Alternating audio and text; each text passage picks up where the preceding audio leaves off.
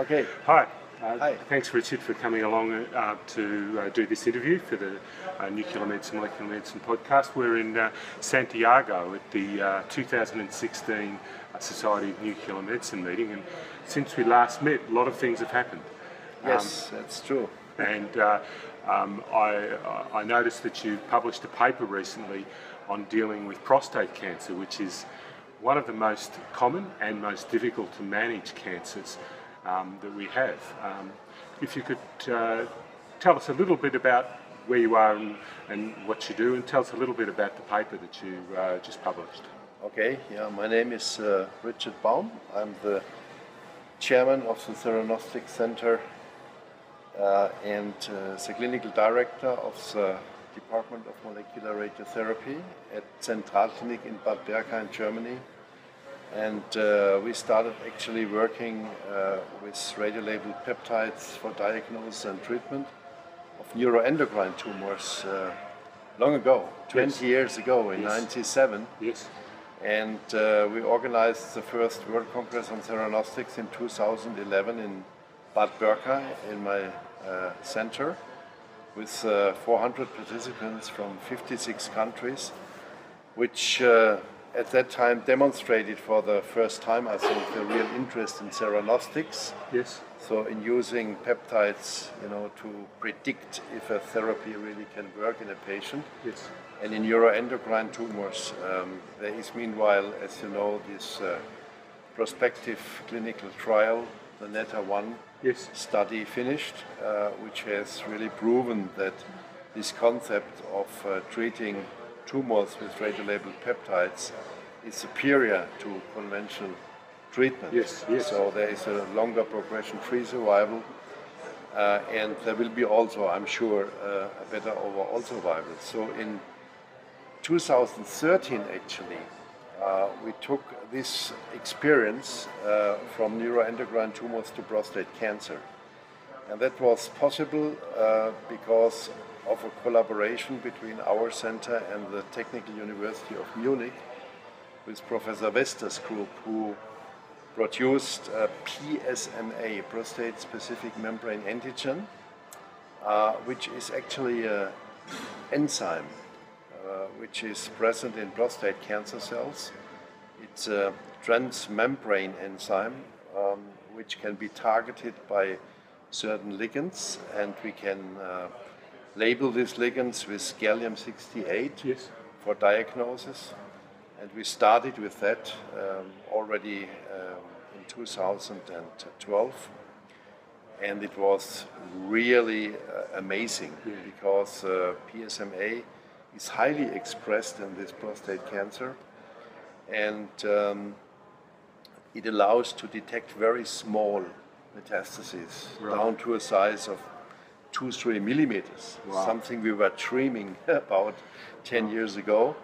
And very hard to pick up prostate cancer because it's so slow growing that FDG and other imaging methods like MRI just don't pick it up at all, or hardly ever pick it up at all until the prostate's well spread. Yeah, and the role is not so much in the primary diagnosis, where MRI, still is a imaging modality of choice, maybe in combination also with PSMA, so one can do PET MRI using gallium-68 PSMA, like the group again in Munich has shown and published. But what is more important is the recurrent tumor. And these tumors are usually treated by hormones. Yes. So ADT or androgen deprivative therapy. Right. Okay. And that leads in nearly all the cases to a response to the treatment, but only for some time. Right. So after 2, 3, 4 years, these metastases, these tumors recur and start to grow again. And that's where we come in, because PSMA is mostly expressed in far advanced and undifferentiated tumors. And it allows, as I said, to image these metastases in lymph nodes, but also in lung, in liver, and in bones, where they are most frequent. And then we can take the same small ligand and label it with lutetium-177, Right. which is a beta emitter. Right, and it's also, you've used it previously in other therapies. Yes, and we have performed approximately 5,000 peptide therapies in neuroendocrine tumors with lutetium more than 3,600. And so we could use our experience from the past, and we started in 2013 to treat prostate cancer. And meanwhile, we have done approximately 150 patients. I think it's the largest series in the world, with very advanced disease. This is not only what we call castrate or castration-resistant prostate cancer, but these cancers are also resistant to chemotherapy. Or the patient had received operation, hormonal therapy, chemotherapy, and also what we call the new drugs, like abiraterone and enzalutamide, which are more effective hormone blockers. Yes. But still, the disease is then progressing. Right. So we were really last line.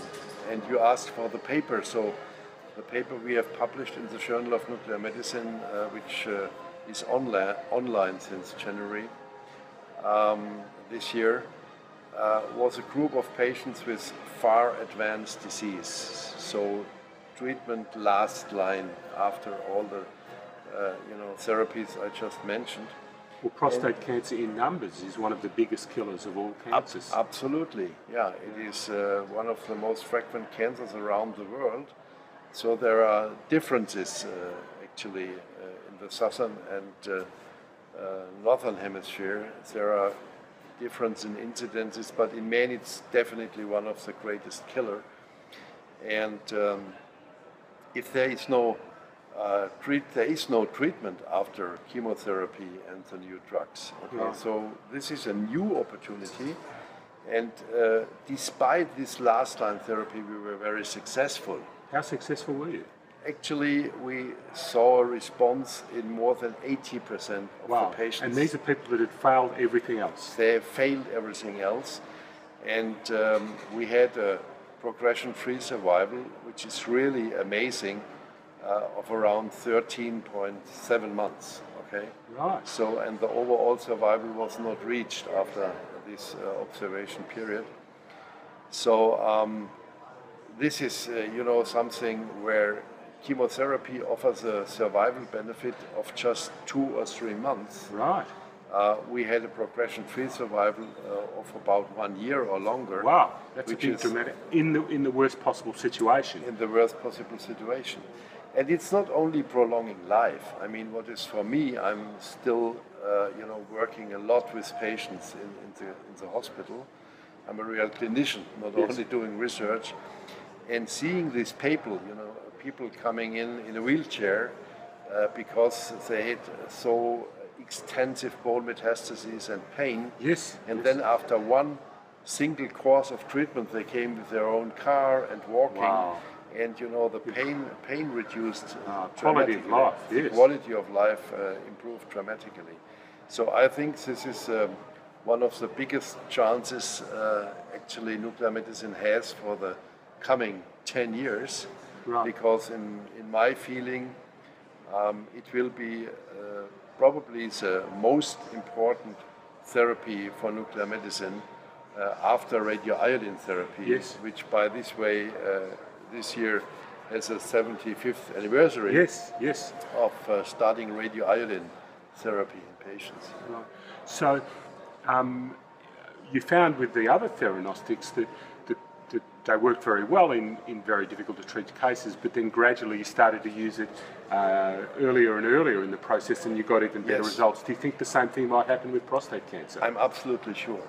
We have meanwhile treated also patients not in last line, so after failing all therapy, but also in an earlier situation.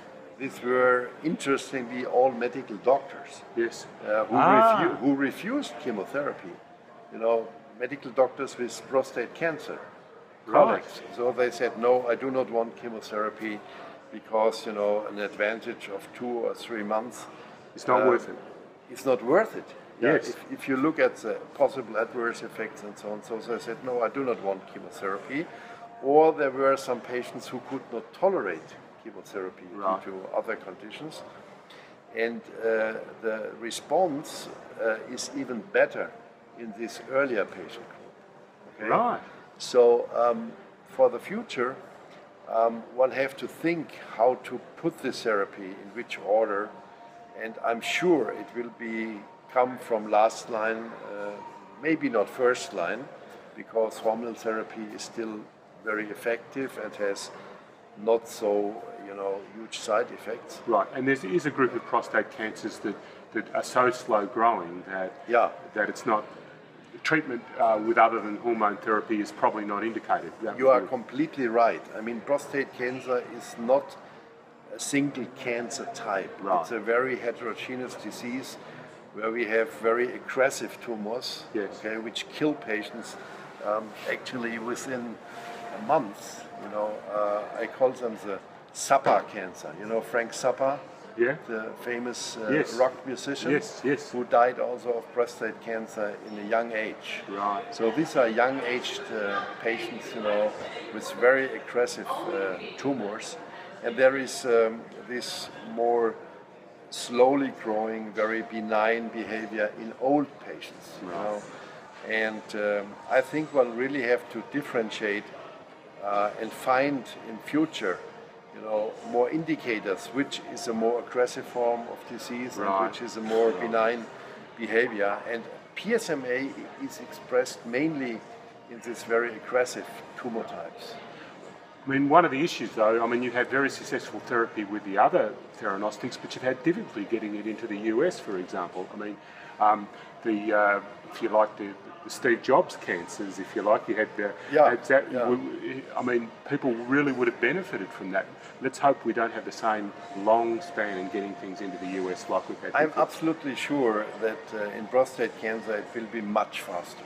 Right. You know, I had a lot of contacts to industry here at the Congress in San Diego, and there are many companies really interested in planning already now clinical trials in prostate cancer with lutetium PSMA. Right. So it took us actually more than 20 years from the first therapy, which was performed in Basel in '96 with yttrium-90 DOTA-TOC, and later on in Rotterdam with lutetium DOTA-TATE to the NETA-1 trial. Yes, it took about 20 years. Actually. With Dick Quickerbill, yes. Yeah, and I'm absolutely sure with PSMA, because it's of course also a very attractive market for industry. Yes. It will, you know, start maybe end of the year or beginning of next year. I know of plans starting a, you know, prospective trial in Germany, especially, but there are also a lot of companies, you know, thinking about using it at the last line, but probably also at a previous time point, you know, to treat metastatic prostate cancer. You're changing the world. Oh, I hope so very much, yeah. Right, no, you are. I mean, we're dealing with, you know, almost the most common cancer, probably breast cancer is still more common, but certainly the most difficult to treat cancer in terms of common cancers. And this will change the world. I mean, it'll make the world a better place for most families. I think what is really most important is that it will change the life of many patients, you know, to the better. Yes. And as I mentioned, reduce pain, reduce symptoms in advanced diseases. And that's very satisfying to see that you can offer a new kind of therapy. And theranostics is so fascinating because you can immediately show to the patient and to your colleagues, you know, that the therapy will work. Yes. We see what we treat. Yes. And that's, I think, a big difference to chemotherapy, yes. where you throw something in a black tunnel. And you might get a blood test or something, but you can't really see where it is and how it's working. And of course it works in many patients, but it also fails in many patients. Yes. And for the individual patient, you never know, is this a patient who will respond very good to chemotherapy, or is this a patient who will not respond to chemotherapy? And that is, I think, the advantage of theranostics, that we can in some way predict, that therapy will work and that there will be a response. Right. Now, there's another meeting coming up in the theranostics meeting? Yes. Actually in your home country, yes, and in your home city, in yes, Melbourne. Yes, that's right. In November, we will have the 4th Theranostics World Congress. So as I mentioned, the first took place in our center in Germany, in Bad Berka. The second one was in India, the third one in the United States in collaboration with Johns Hopkins University, and this is now the 4th one. And there's new cancers being looked at this meeting, isn't there? Yes, definitely. Rod Hicks will be the president, right, the Congress president, and Michael Hoffman, scientific secretary, together with me. And it will be, I'm sure, a fascinating Congress. We have very good speakers, very renowned speakers, and a lot of new topics. Not only gallium-68, but probably copper, also other labels, copper-64, F18 for labeling of peptides. So it's a completely new world opening. Excellent. Well, I'll see you there. Thank you very much for helping us out. Okay, see you. Yes. Good.